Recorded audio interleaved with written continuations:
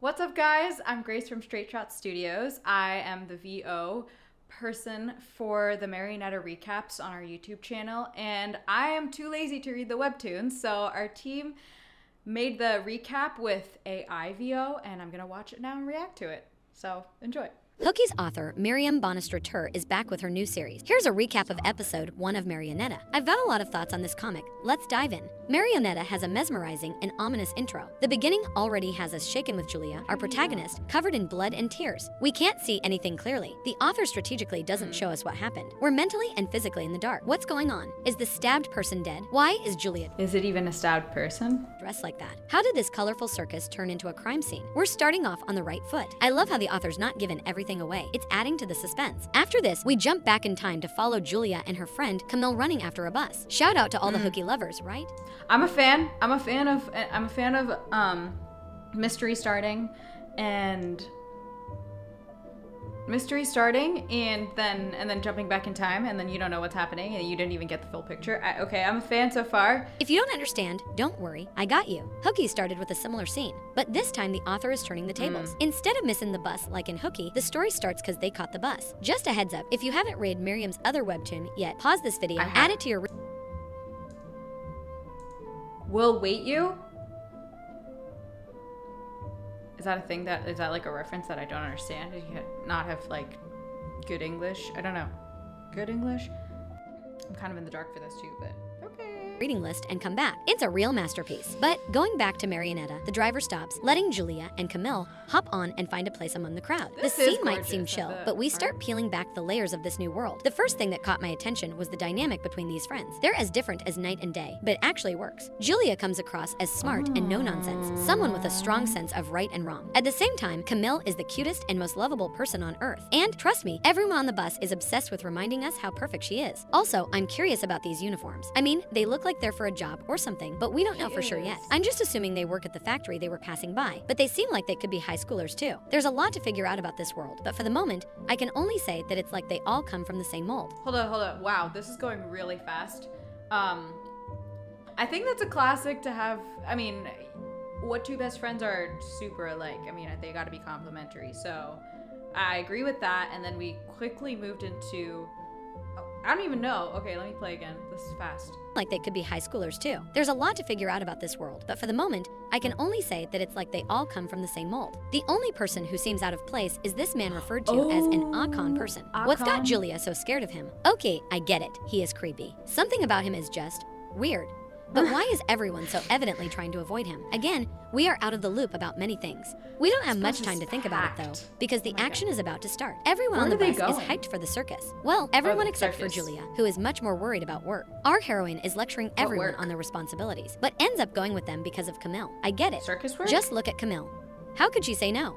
So yes, they hop off the bus and start walking around this vibrant place. The artwork is absolutely mind-blowing. It feels like we're jumping into a new dimension. As any good storyteller, Miriam uses every opportunity to give us small hints. We focus our attention on a super strong man, a freckled acrobat, and a tamer surrounded by cute puppies. Looks like she's introducing some key players. Can't wait to see where they fit in the story. Plus, we also find out that magic is illegal and somewhat frightening. I'm 100% sure all this is important. I feel like a detective, keeping track of clues. Of course, at this point, we aren't even surprised to see Julia having a tough time. On the other hand, Kamille is loving every second of it and volunteers for a show. Here's when our characters make a huge mistake. They get separated, which is a recipe for disaster. I guess they don't have horror movies in this world. While her friend is off having the time of her life, Julie's just sitting on a bench, complaining. As she waits, she can't help but overhear some kids picking on a poor Julia's grouchy clown. She helps him out, but not without giving him a piece of her mind for being. I want to know what's up with Julia. Like, I'm sure if this is anything like anime, I'm sure she has like a deep dark past.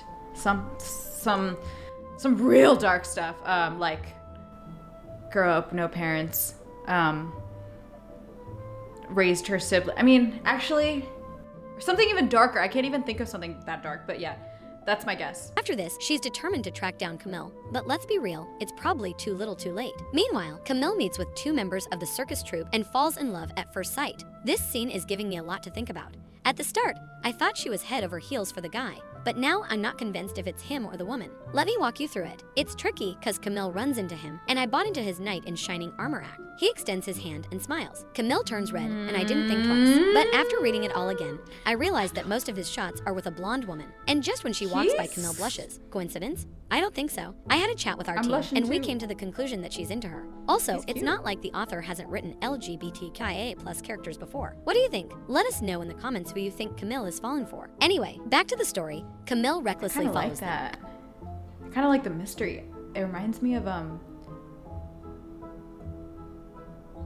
why am I thinking Howl's Moving Castle? I think I got that stuck in my head from something else, but it's giving that. It's Howl's Moving Castle, sexy, mysterious person. Even though I don't see but their I'm starting face. to question her intelligence or survival skills. And if that wasn't enough, she goes straight up to the circus crew to chat. Seriously, why? When did it seem like a good idea? Is it two of them? I'm so confused. Smiles. It Kamille is two of turns them. red, and I didn't think twice. But after reading it all again, I realized that most of his shots are with a blonde woman. And just when she walks by, Kamille blushes. Coincidence? I don't think so. I had a chat with our team, and we came to the conclusion that she's into her. Also, it's not like the author hasn't written LGBTQIA+ characters before. What do you think? Let us know in the comments who you think Kamille is falling for. Anyway, back to the story. Kamille recklessly follows them. I mean, I'm rooting for her character, but I'm starting to question her intelligence or survival skills. And if that wasn't enough, True. I mean, come on, every horror movie, like, stupid main character going towards the horror, so that makes sense. I have to admit, I was expecting the worst, but I didn't anticipate what happened next. After entering the circus tent, Kamille sees something she's not supposed to, a headless acrobat. For the first time... Not gonna lie, like, that's a jarring concept, but that's a really cute piece of art. I kind of like it.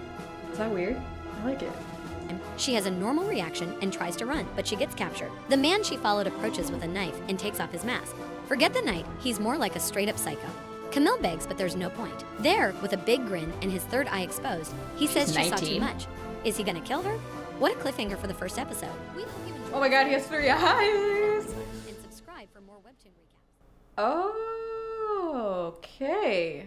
Okay, so that was my reaction to episode 1 of Marionetta. Very interesting, very caught off guard. I was expecting like a mistress and a mister falling in love and saving each other, but it started off so mysterious where we don't even know what's going on, just pain and stabbing, and then cut to friendships, cut to circus. So I really don't know what to expect. So like and subscribe to see the recap video that's gonna drop on YouTube, and tune in next time for episode 2.